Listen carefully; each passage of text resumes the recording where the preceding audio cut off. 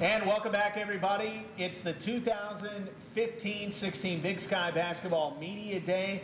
Obviously, it kicks off the season-long road to Reno. It'll culminate in the Big Sky Basketball Championships being held here in March of 2016. Our final set of coaches today, last but never least, the Portland State Vikings. We got head coach of the men's team, Tyler Geving, head coach of the women's team, Lynn Kennedy. First off, fellas, great to sit down with you for just a few minutes here. Appreciate you making a few moments. Tyler, we'll start with you. What are some benefits that you see to having a neutral site conference tourney in a destination city like Reno? Well, I think the main thing, it's good for the fans. You know, it's you can start planning in advance of where we're going to be in March as opposed to 4 or 5 days before the tournament starts. So, you know, I think it's, 2 or 3 years from now, I think this thing's going to continue to grow and be a great event and a great event for our league, and excited to be a part of it. Yeah. Lynn, what would you have to say? Yeah, I mean, for our team too, especially this year, being a young, inexperienced team, just to have that playoff experience to help us in the future. And it gives us something to play for too. I mean, I think that's going to be something we're looking for every day. We're just going to ask them to compete and get ready for this tournament and hopefully be playing our best basketball at the end. Lynn, I want to ask you, because you're obviously, this is going to be your first season as the head coach of Portland State.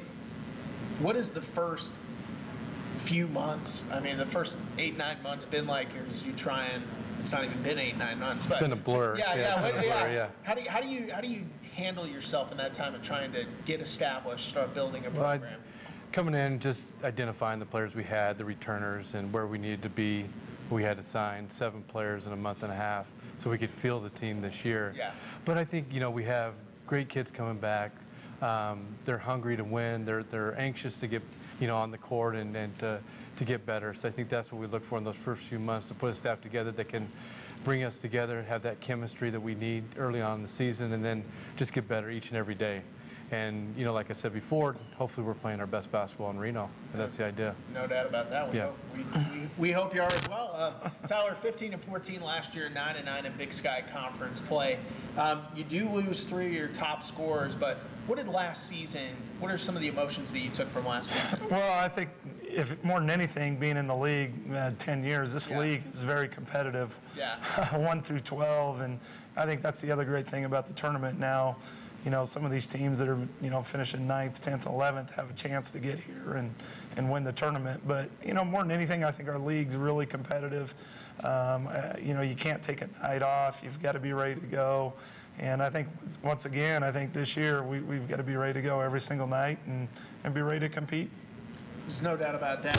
It's interesting, as we kind of establish this conference tournament in Reno, you get a chance to really – the league is going to have a better forum to kind of platform itself and kind of put itself out there. Another great way to do that, obviously, in basketball for teams is the non-conference schedule, a way to kind of travel around, see some different things.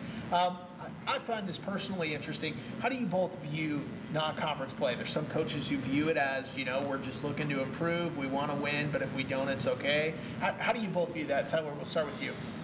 Winning's nice. I like to win a lot of those games, but no, at the end of the day, I think I look at it. I mean, no matter what your record is, I think, are you playing good basketball heading into January and where you're at heading into league play? Do you kind of establish your rotations? Who's your define the roles a little bit of your team? And I think that's kind of what preseason is for me. We've had some years where we've had winning records in preseason and maybe didn't think we were playing very well, and I've been on the other end of it where whether we're 5-7 or something to that effect, and go, we're actually not playing that bad. We've just played some difficult teams. So I think it's more just trying to find out where you are heading into January. Yeah. Wayne? Well, yeah, same. I mean, I think for us, we want to play the best basketball teams to compare ourselves where we are at. Yeah.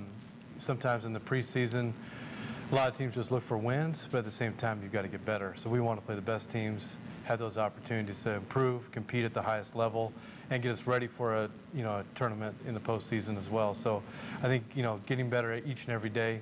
If we can improve that, compete at the highest level, play the best teams, that will help us go into the conference. Awesome. This is a question we've asked. I think it's kind of a fun question. Coaching is such an intense profession. There's so much work that goes into it. It's a lot of fun, but there's a lot of time that it takes to prepare yourself to be a top-level team. What do you both like to do in those rare moments that you can get away from basketball? What are some off-the-court hobbies, some things you like to do? Lynn, we'll start with you.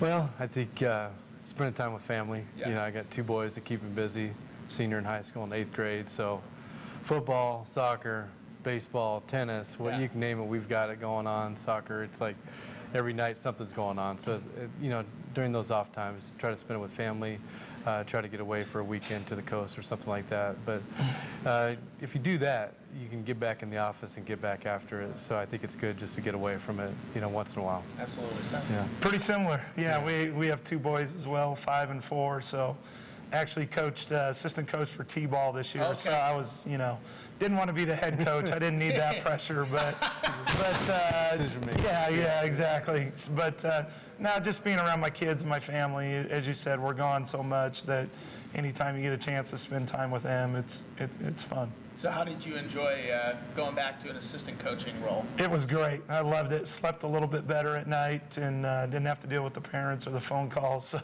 it was great. I really enjoyed it a lot. Awesome. Gotta love those types.